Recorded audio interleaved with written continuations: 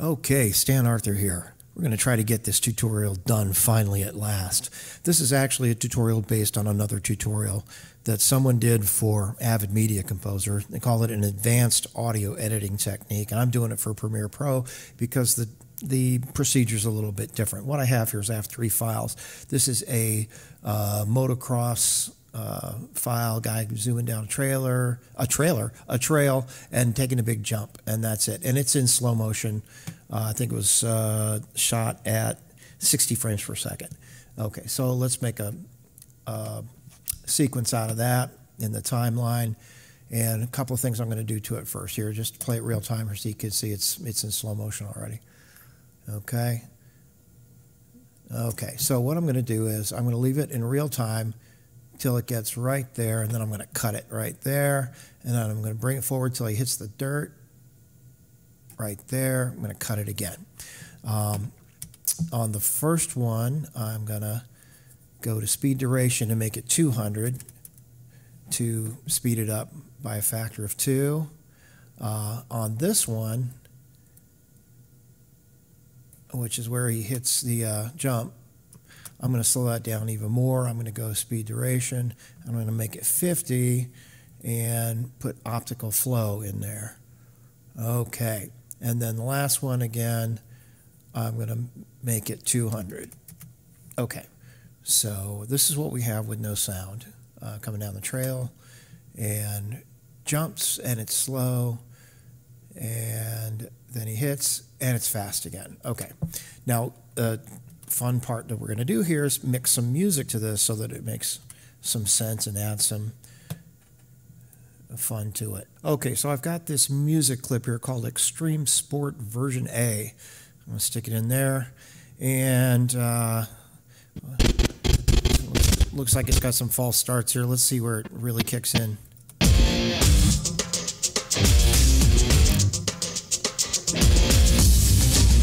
There it is.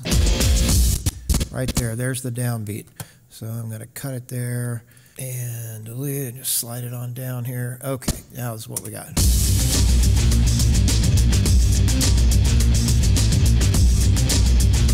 Now I want it to hit a downbeat where he jumps. So I want there to be a downbeat right there. So what I'm going to do is find the closest downbeat.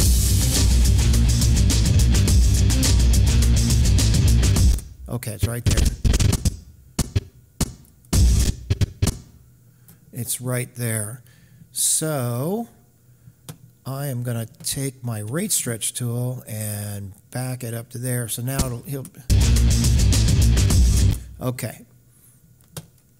And A plus shift, and I can those down there. Okay. Okay.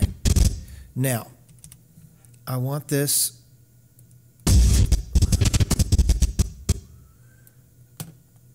I'm going to cut this here and here.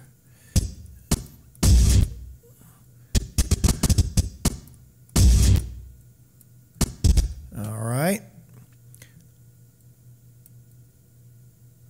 And then this part during the jump, I'm just going to slide it down here. I'm going to find that downbeat again, the same downbeat. There it is. And I'm going to put this right where he lands the motorcycle. Okay, so now we have to fill it in. Okay, so I'm going to take this clip and I'm going to put a fade on it like that. Actually, I'm going to make it a little shorter, I think.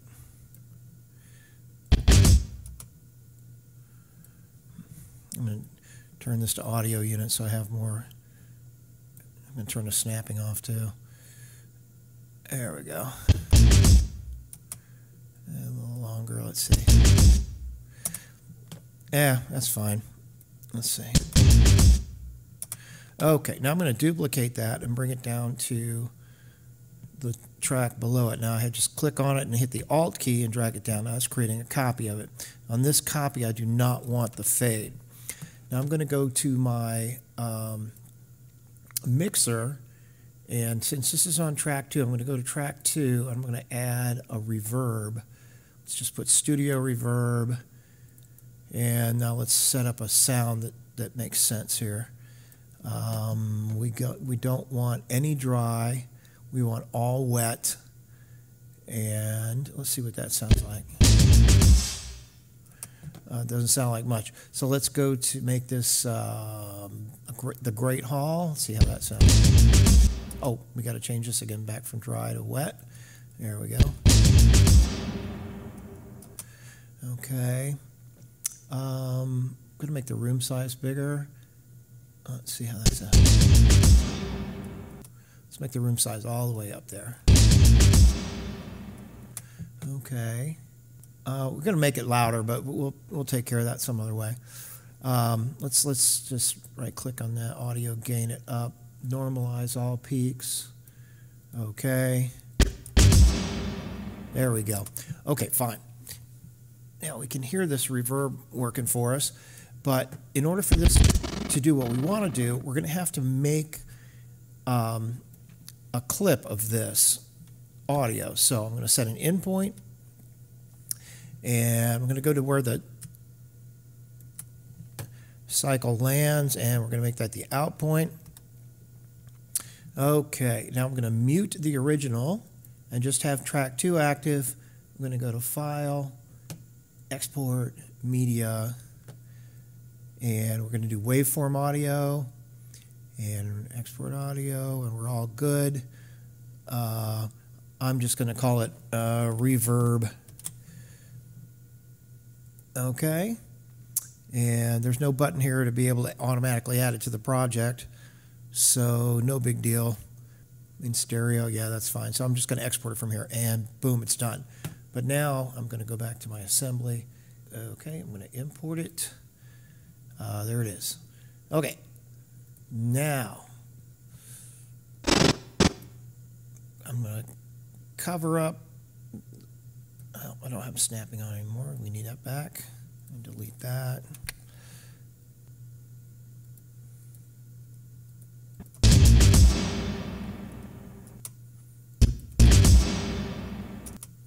All right, we need to bring this gain up here, so 10 dB.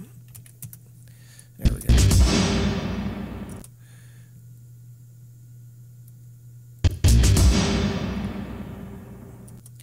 Okay. And we're just going to go about halfway in there and close it up. Okay, we can get rid of this in and out points now. All right, now we're going to duplicate this by, again, clicking on it, holding down the Alt key and sliding it over. And we're going to reverse this by speed duration, reverse speed. Okay. All right.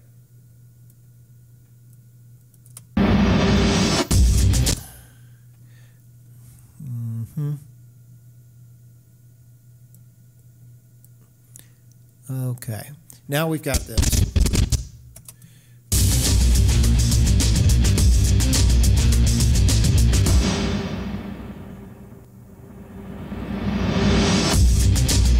Okay, cool.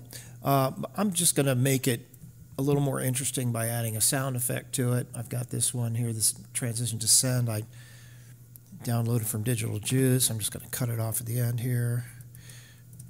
And let's see what that sounds like.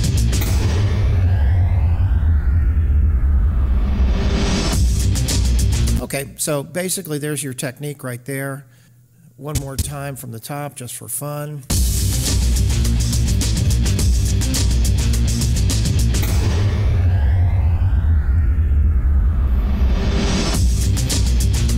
And that's it. Well, I hope you enjoyed this little tutorial. Let me know if you have any questions. I know I didn't talk a lot about what I was doing and kind of whipped through things kind of fast, but that's the way this kind of thing is done in Premiere Pro. Thank you so much for watching. If you're inspired by this, or hey, if you just think I'm a hell of a guy, don't forget to like and subscribe. I appreciate it very much. Thanks for watching.